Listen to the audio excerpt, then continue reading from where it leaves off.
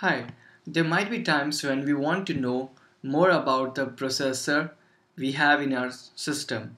So, by information of any processor, we mean what kind of model it has, what kind of number of cores, processing power, flags it has.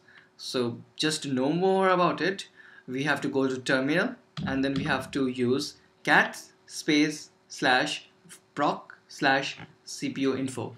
So when we will press enter, it will show us details. It will show us processor detail, then the vendor. So in case it's made by Intel, then it will show us genuine Intel, or else it can show us AMD or any other processor manufacturer. Then the model name, then the model. So here we have Core i7 2635QM CPU at 2 GHz.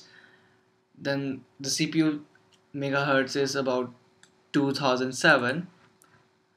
Then cache size is about 6 MB and other necessary details which can be used at different instances.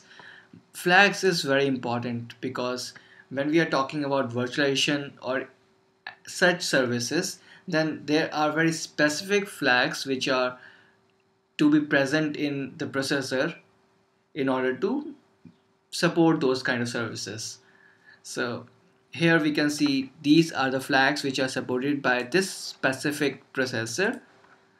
So all we need to know is if we have certain service like virtualization, then what kind of flags it requires, and then we will match up with this information. So in case those flags are present in this processor, then it means that those kind of services are supported by this processor, else they are not.